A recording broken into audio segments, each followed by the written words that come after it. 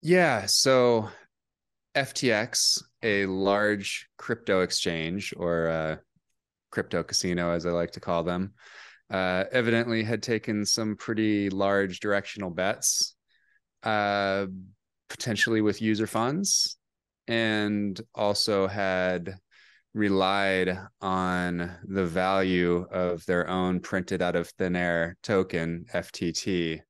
Check out the latest news in the crypto space. Learn and educate yourselves. There are so many tools and resources available, so many creators and channels giving you the latest news and information, all for free.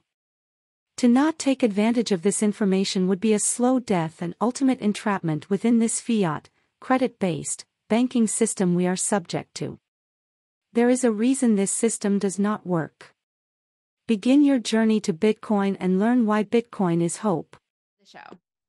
All right, this is a very special impromptu episode of Coin Stories where I'm joined by the CEO of Swan, which I'm so proud to be partnered with, Cory Klippsten, who's been calling out these scams and fraudulent companies for a while now. So, Cory, thanks for joining me. Yeah, it's good to be here. Interesting circumstances for sure. Yes. Okay. So I want to start out. I want to go into the backstory of what happened with FTX and Binance. But first, just out of curiosity, with all the craziness happening right now, especially on Twitter, as this news develops, summarize this for me in like a sentence or two. What's happening? Yeah. So FTX, a large crypto exchange or crypto casino, as I like to call them, evidently had taken some pretty large directional bets, uh, potentially with user funds, and also had relied on the value of their own printed out of thin air token, FTT, which was, supposedly used kind of like the BNB coin at Binance for discounted trading fees. Mhm. But they actually had more than the circulating market cap of FTT on their balance sheet, which is something that's possible because there wasn't, it was 3 billion circulating and 8 billion total, and they had like 3.6 on their balance sheet. Anyway, once it became clear because of a leak that somebody sent Alameda's balance sheet over to Alameda's, the sort of partner firm. It's a separate entity, but it's very unclear where the division is between the hedge fund / market maker Alameda. It's a prop trading desk basically, and FTX. That's SBF's company, right? That's SBF. These are Sam Bankman-Fried's two companies, right? Alameda, and then Alameda spun out FTX and started this exchange. It just became very clear that their finances were much more precarious than previously thought, and they were largely dependent on people believing that these large piles of worthless altcoins were worth something. And as soon as traders started to sniff that out and could see the weakness in that, essentially the emperor had no clothes, and this purported genius of crypto, the JP Morgan of saving these CeFi lenders or whatever, it basically caused everyone to rethink the last 6 months completely. And like I had always been saying, the only reason this guy is trying to rescue these things is because he's cross-collateralized with them, and he needs them not to go under, or he will go under. That's what I've been telling people since June. And it seems very clear that's exactly what's been going on.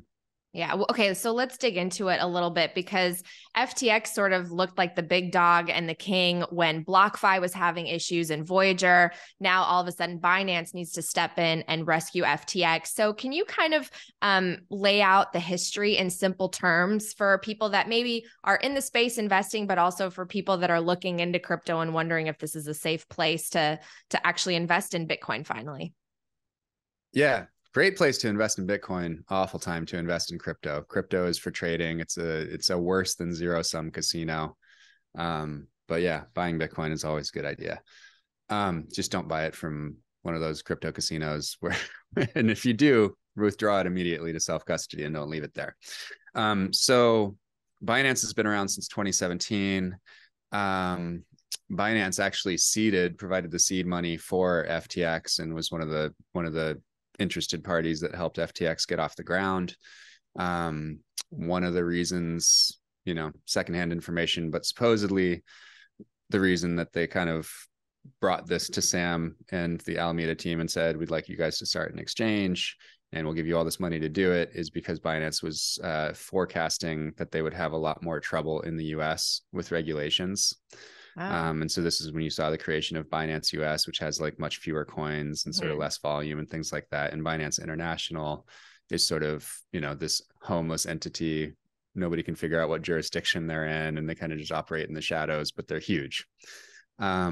So FTX was supposed to be this, a US entrepreneur that's based here kind of, but then they ended up going to the Bahamas for the international. And then they ended up having to start FTX US separately anyway. And so I think what I understand is there was kind of a plan for the crypto movers and shakers types, that they initially hoped that FTX could be kind of the venue for the US, but then it ended up being kind of a carbon copy of Binance with the separate US entity, the same way that Binance has. Wow. And so they developed a token, right? FTT.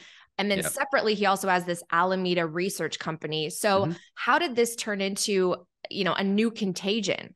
So when people know your positions and they sniff out weakness, and there's no one on the bid, there's no one that wants to buy this stuff essentially except for you. Like the only company that the price of FTT matters to is FTX and Alameda. And there's no natural demand for this stuff, so let's say that somebody ran an analysis saying like, at trading volumes that assume like a mix of bull and bear markets, there might be something like $300 million of annual demand for FTT because of the discounted trading fees. And assuming a velocity of money of, call it like, let's say something tiny like 3x. So the same FTT token only gets spent 3 times a year. So that'd be like, you would need about $100 million of supply. But they had pumped this thing up to, over a $3 billion market cap and $8 billion fully diluted market cap. So, at minimum, the thing is 80x overvalued. And you were sort of calling this out earlier, right? You were watching the price of the FTT token and letting people know, just as you have with previous companies. Yeah, I mean, I've been poking at this, scam, bankster, fraud myth. That's what I like to call him. Sam Bankman-Fried myth.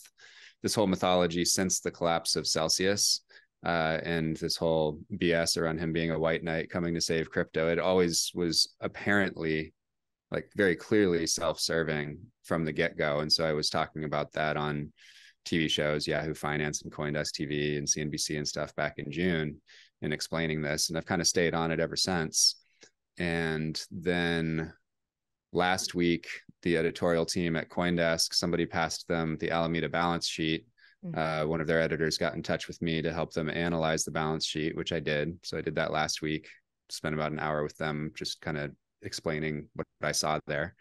They put out their story, and the rest is history. As soon as CZ smelled blood and said, "Oh, I happen to have this $580 million worth of FTT on my balance sheet, and all I have to do is tell people I'm going to sell it, and I can completely tank FTX's business and take them to zero," he went ahead and played that card. Wasn't Binance already talking about buying FTX? Like, do you think this could have been, I don't know, a strategy where they were trying to get it for a lower price? Or is this more of, the big concern is the fact that they are so leveraged and they have to come in and really bail them out, because otherwise Binance is going to have issues as well? Yeah, well, such short memories we have. It's probably 10 days ago that Sam Bankman-Fried was talking about buying Coinbase. So you want to talk about hubris before the fall? That's crazy. Yeah. Yeah. I mean, that might have been last week. That might have been Monday or Tuesday last week, but it definitely wasn't more than a week and a half ago. We're going to take a quick break from the show to hear these messages from my sponsors. First up, I Trust Capital. Do you save in Bitcoin for your retirement in your IRA? I Trust Capital allows you to invest in Bitcoin and other digital assets with the tax benefits of an IRA. And unlike the stock market, you can buy and sell 24 hours a day. Instead of paying taxes on Bitcoin gains every year, you can defer taxes using an I Trust Crypto IRA, or with an I Trust Capital Roth IRA, you can withdraw tax-free at retirement. iTrust recently hit a milestone of $6 billion in total transactions across the platform, and that's $6 billion in tax-advantaged accounts that those 87,000 new IRS agents can't do anything about. The iTrust Capital platform is easy to use and only takes a few minutes to set up. And if you want to start investing with a $100 bonus, head to itrust.capital/Natalie Brunell. Next up, let's talk about Bitcoin 2023. That is the biggest Bitcoin conference in the world. And take a look at the video from last year in Miami. It was an incredible event that was jam-packed with the best speaking sessions, workshops, and networking events that I've been to in the space. I had the chance to live anchor the Bitcoin Magazine news desk and serve as MC. And it was such a full circle moment for me to be at that conference because the first one I attended was Bitcoin 2021 in Miami. And that's where I actually launched the Coin Stories podcast. I went on a media pass because I used to be a reporter, and I actually went backstage and started asking the speakers like Michael Saylor and Preston Pysh if they would come on my show. And they did. And a year later, I'm back at the conference as someone who actually has a career now in Bitcoin. So you never know what can happen at these events. I highly recommend going so you can meet other people that share the same values and passion for Bitcoin. And if you want your ticket at a 10% discount, head to b.tc/conference and use the code HODL, HODL. I'll see you there. I mean, that might have been last week. That might have been Monday or Tuesday last week, but it definitely wasn't more than a week and a half ago. I mean, this could create monopolies, don't you think? I mean, Binance acquiring FTX, they're becoming fewer, and they're all still so leveraged and fragile at the end of the day. If you really look at the underlying, pipes, it seems like we're only going to have a couple of big crypto exchanges. That's not good. I mean, Coinbase doesn't have a token, right? So it's just an exchange, and it's doing what a casino operator should do. If they're just, trying to make money, like you've got, just take your rake, call it a day, book the profits. Binance, they say they're going to do proof of reserves. Mm-hmm. I've never seen anything to indicate that Binance rehypothecates user funds and uses them for taking one-way directional bets or lending them out to market makers or whatever it is that FTX is doing. Mm-hmm. It looks like the hole in the FTX balance sheet is $5 to $6 billion. That's the last I'm seeing on Twitter. That's what they're shopping for. They're trying to get it by noon Pacific. So they've got about 38 minutes as we talk right now to get $5 or $6 billion supposedly. Wow. Again, this is secondhand info. I mean, once the ship is taking on, once the ship is taking on that much water, what are you going to do? It's sinking. So, yeah. So as far as consolidation, I mean, are you going to have Binance owning Voyager and BlockFi and FTX because those deals go through? Exactly.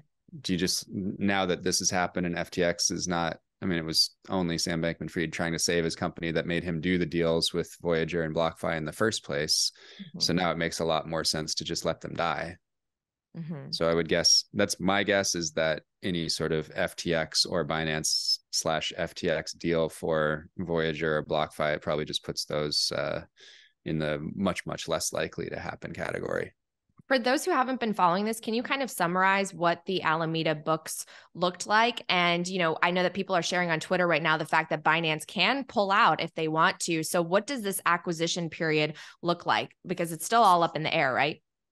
Yeah. I mean, I think the simplest one was, I think the headline tweet that ended up getting repeated everywhere, which was just, they had like $6 billion of retained equity or net equity, essentially, and an FTT token pile at Alameda of 3.6 billion.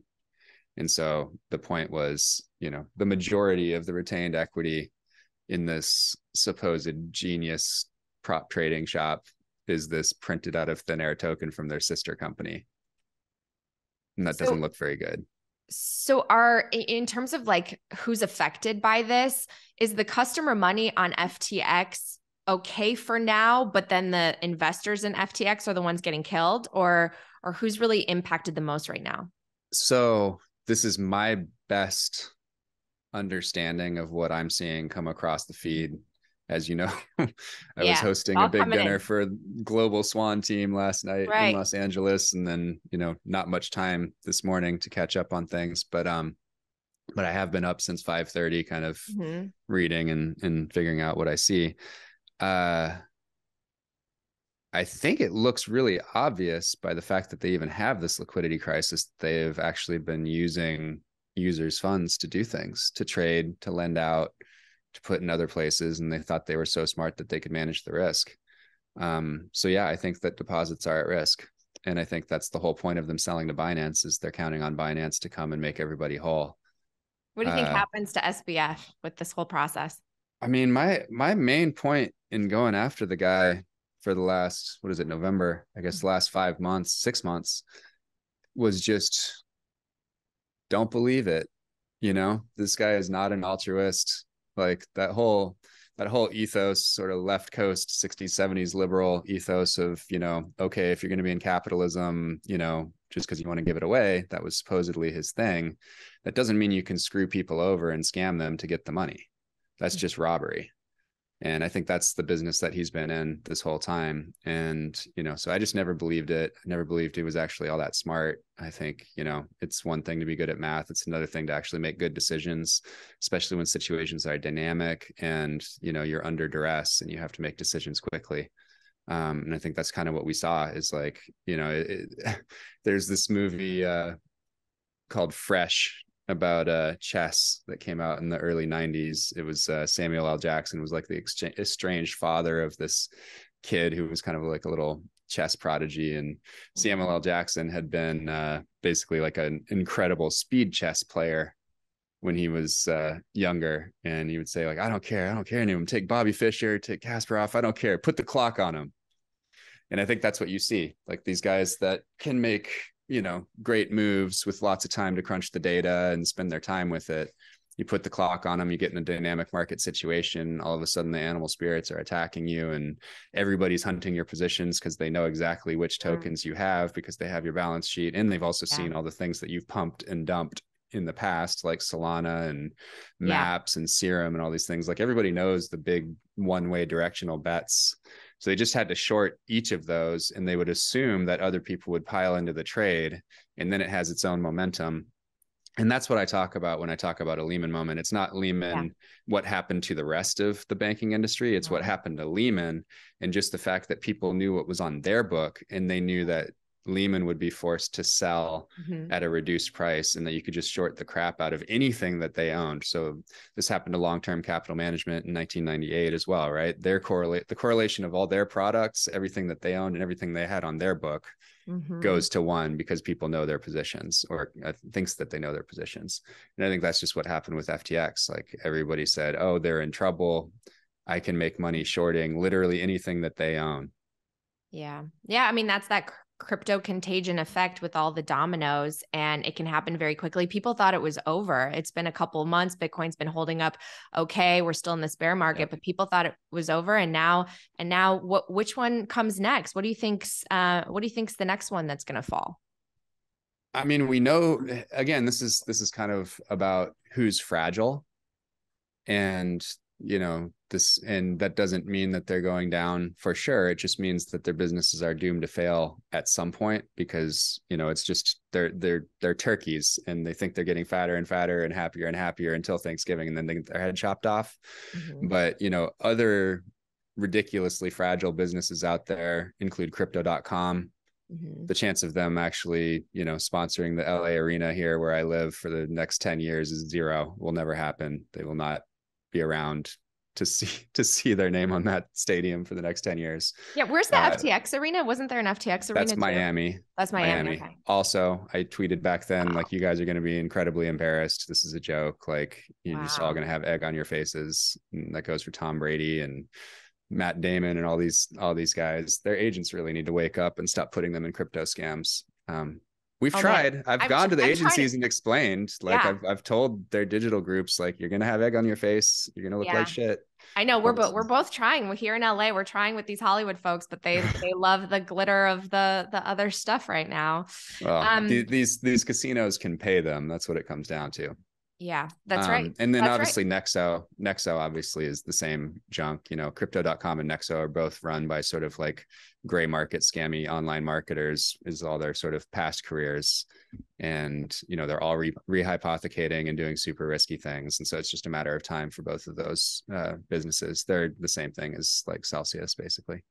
You mentioned proof of reserves before. I know some people are tweeting about it right now. Is that what needs to happen in order to prevent something like this? Or how do we prevent this from continuing Yeah, and, I mean, people if losing their Binance, money?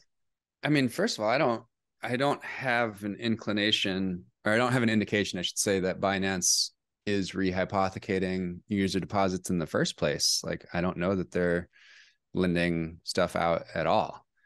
FTX had FTX Earn, which they, put out last year or whatever, and they were offering like 5 to 8% on user deposits. That's exactly what Celsius was doing. Right.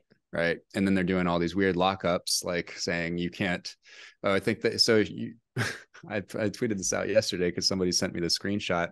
They wanted to withdraw or sell their FTT, and they either had to wait 14 days or pay a 10% penalty.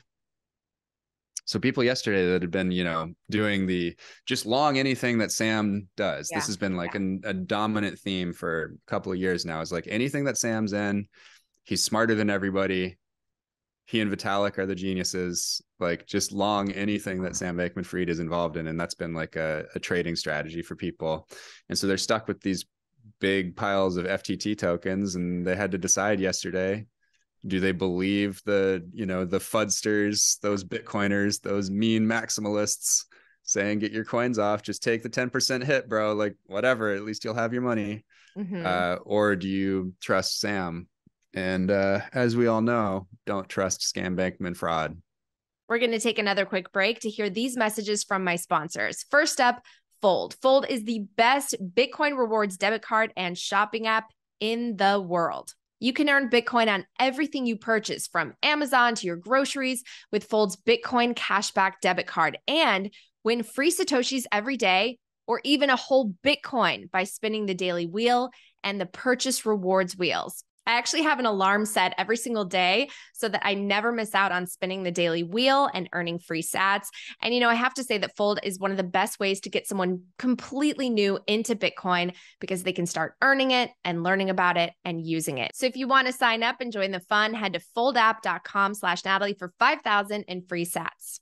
All right, now I want to tell you about a company called Crowd Health, which is a Bitcoin-enabled alternative to health insurance. Because let's be honest, health insurance sucks. The government and insurance companies have jacked up prices. They've made things super complex.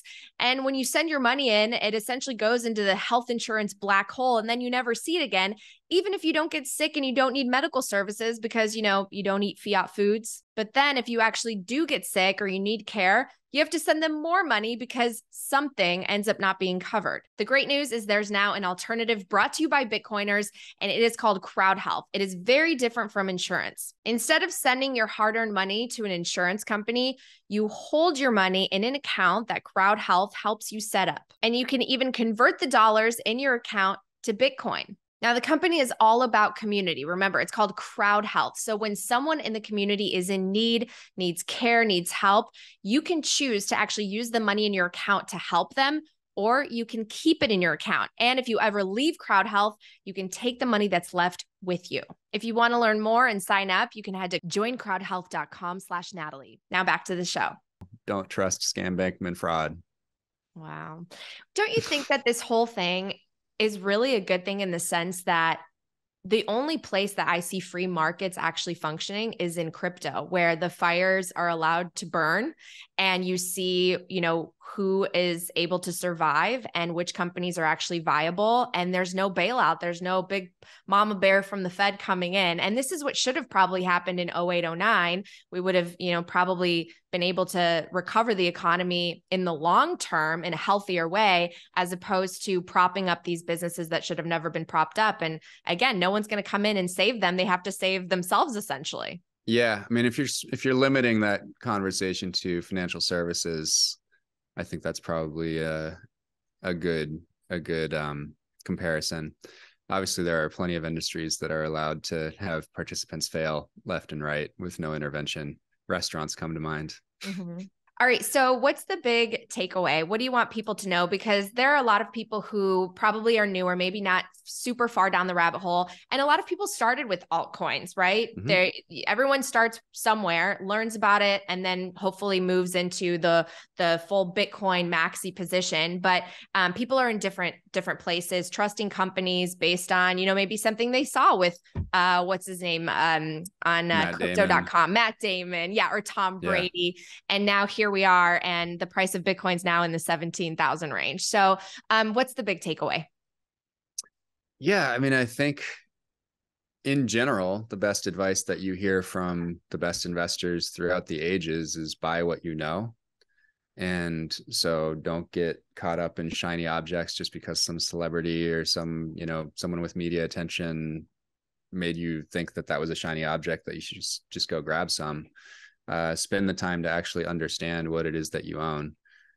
We often say in the Bitcoin space, the more you know, the more you buy, or things like, you earn the right to own more Bitcoin because you really can't hold on to it. You'll sell it. You'll get scared with the volatility or the FUD or whatever if you don't really understand what you own.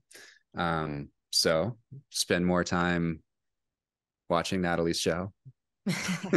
Read Jan Pritzker's book, Inventing Bitcoin, which you can grab for free at swan.com/free book, and put in the time to really learn about Bitcoin, understand why Bitcoin, not crypto. The entire crypto blockchain DeFi industry is all just a marketing scam. Web3 is not real. The inventor of the frickin' World Wide Web put out an article this week explaining that Web3